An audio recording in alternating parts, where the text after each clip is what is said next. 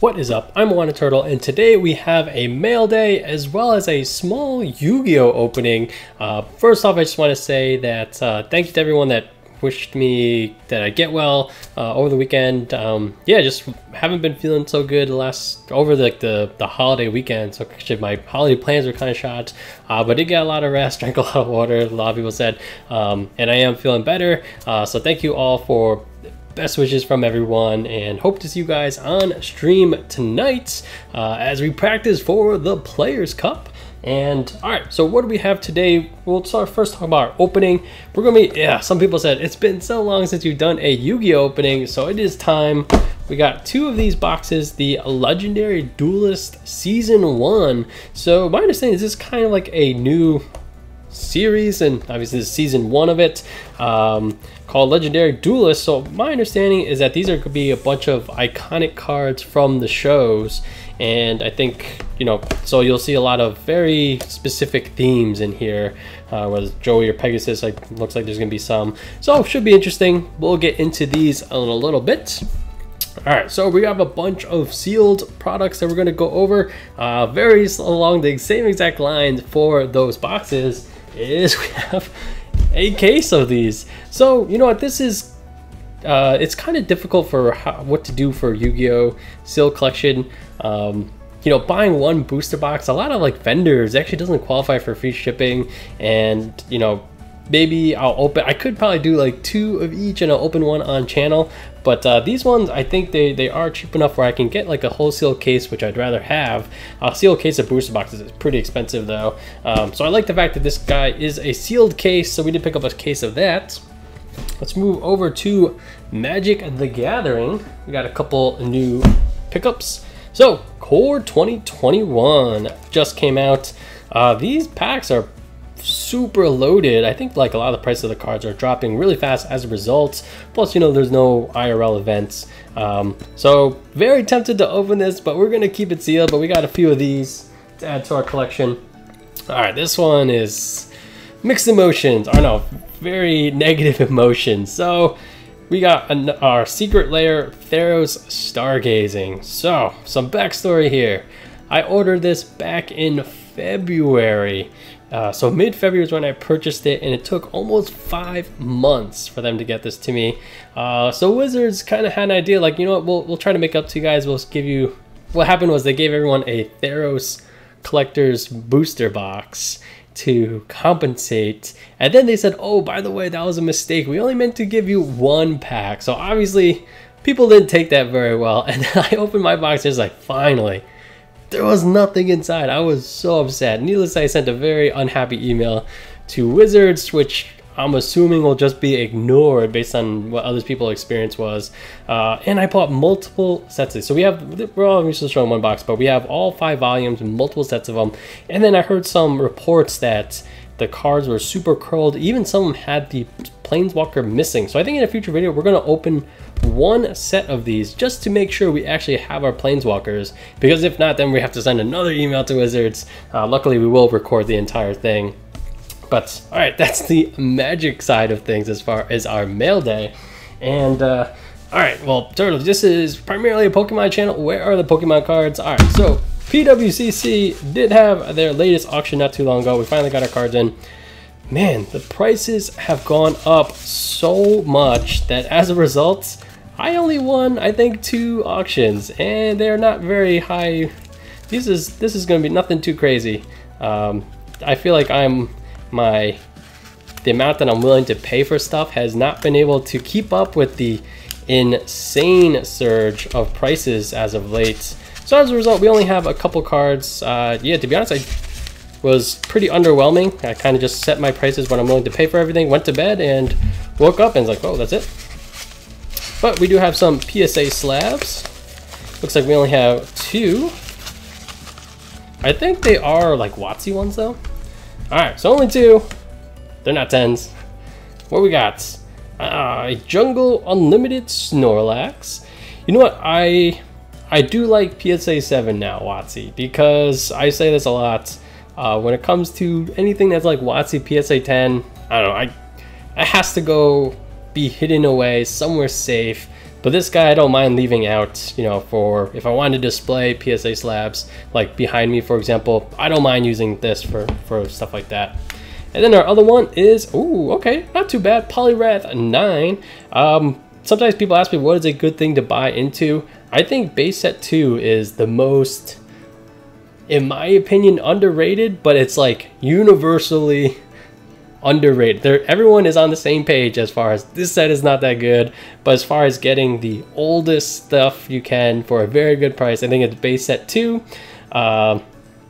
Will the price go up? I mean, everything will go up over time. This set has never had a nice surge in price. I have no idea. I'm not even saying maybe it'll never happen, but if you want something that is rare, mint, and old, I feel like you can't do, and bang for the buck, I feel like you can't do much better than base set 2. So there we go. We do have some PSA slabs.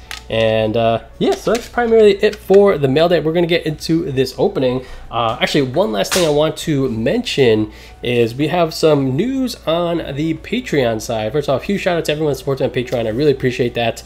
We're going to be starting a new thing there. I think I'm going to call it From the Turtle Vault, kind of like a Magic the Gathering spin on them. So what will happen is basically you can purchase some prize parts of my collection, and yeah, well, you know, basically you're supporting me on there, so we'll probably drop from like typical eBay price, you know, another like 5-10%, and shipping will be included, as you know, we'll kind of use that Patreon fee for shipping, and you can expect pretty cool products. I had this laying around. It's like, all right, you know what, this might be something that we'll probably have on there in the near term. So actually just check out the Patreon page. It is a public post on Patreon, so check that out if you want to hear the details. And all right, that's gonna be it. Let's get into our opening. All right, Yu-Gi-Oh! Man, it's been, I don't remember the last, I think the last set we opened in Yu-Gi-Oh! Was it Magician's Force? I can't remember if it was that or the Gold Sarcophagus. Actually, I still have some Gold Sarcophagus which I can open. But actually, so we have Pegasus and Joey. I don't think, I took a look at TCG Player. There's nothing too crazy to be had in here. I think the most expensive card is like the Millennium Eyes Restrict, so obviously that's a Pegasus card. Although I don't even think that had that, they had the Thousand Eyes Restrict, so Millennium, I think that's more one of a newer card, but obviously it's Pegasus themed. Alright, and this is a pretty big box. All we got is 2 Season 1 packs, 1 double-sided art card, and 1 of 7 secret rare variants. Let's see what we got. Okay, weird packaging. This almost reminds me of like one of those mystery boxes. It's very strange. You know, you kind of just reach in there, grab a bunch of stuff, and it's mostly empty. We have a Ancient Gear Fusion, and then, ooh, man, do I even want to... I'm wondering if I would keep this sealed, but we do see a Blue Eyes Toon Dragon. Let's just open it. Blue Eyes Toon Dragon and Maximilian Pegasus. Alright, so you get some kind of character card, and I'm guessing you can piece together a full picture. I'm not sure what that is. It kind of reminds me of... Oh, it's a Gear Golem, Ancient Gear Golem above it. So pretty interesting. And then we have our Ancient Gear Fusion. And let's just crack open this box as well. Then we'll open up the packs. Yeah, this packaging is... It feels... I don't open like mystery boxes, but this just feels very similar to opening them. Alright, then we got 2 more packs. And okay, we got some Dark Magician, Toon Magician, and that looks like a Red Eyes.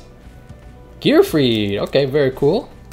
I like Gearfried. Gearfried wasn't that good. I feel like he wasn't that strong. Like, he had the ability where he could not have equipment attached to him, and not sure why that's useful. Very few attachments, at least back in the day. You don't really attach them to your opponents. I guess there's a couple. And we got a, was it Weavile, right? Weevil Underwood. All right, I like these. I like these character things. Pegasus and Weavile, and then Gearfried, the Red Eyes Iron Knight. We put these over here, and let's get into these packs. Looks like there's, feel like there's a good amount of cards in there. But yeah, hope everyone had a good week, especially if you're in the US. Hope you had a fun and safe holiday. Ooh, Barrel Dragon. Oh, this brings back memories. Like, this thing in the show could attack 3 times, it's nonsense. But this one, you flip 3 coins, you get 2, you just destroy monster. Never pulled it from Metal Raiders, but I always liked the idea of playing that. Amazoness Princess, my Valentine Love, Crystal Conclave from GX, Red Eyes Fusion. Ooh, oh. Ancient Legendary Ocean. Was it Maki? Is his name Maki? Something? Alright, so they got this new thing where there's different kind of rares where it's like purple, green, and blue, I think. Very strange. I think all the prices are about the same. I think purple might be the highest. We got a Rainbow Over Dragon from the Crystal Beast. Rainbow Bridge. We got green again. Nelfie Rabby? Not sure where that's from. Looks like the regular color. Legendary Fisherman 2. Ancient Gear Catapults. Mammoth. Ooh, Toon Summon Skull. That's a cool one. Malefic Red Eyes Black Dragon. Toon Goblin Attack Force. Is this a special one? Nope. But Goblin Attack Force was a really cool card. Basically, I think you can attack, but then he stays in defense position, I think. Ooh, Toon Dark Mage. I wish this was a holo. And then Rainbow Gravity. Oh, last one is Rainbow Dragon Chick. Alright, so it seems like you get like 3 holos.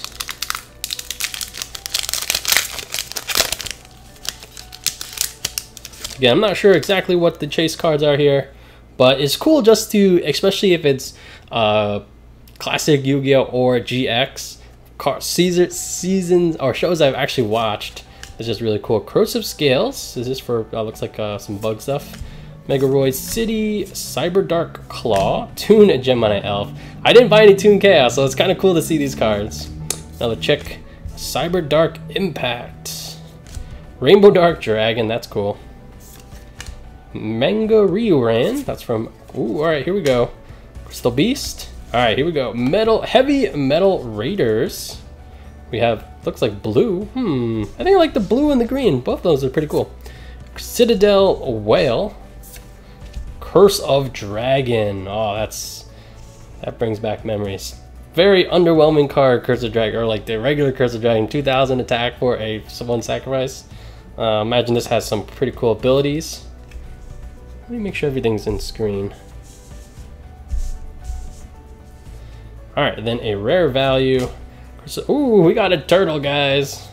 Emerald Turtle. Oh my gosh, there's a Toon Barrel Dragon. Another Barrel Dragon and another Princess. Alright, 2 more packs. We'll probably go a little bit faster.